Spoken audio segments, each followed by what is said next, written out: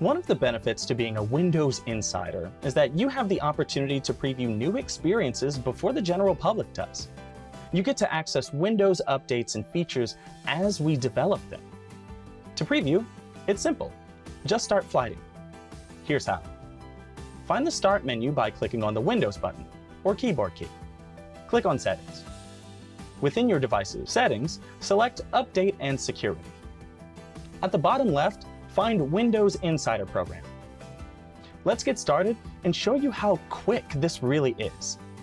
Connect your registered Microsoft account, then choose the channel you want. You can always come back and change your channel settings with a few clicks.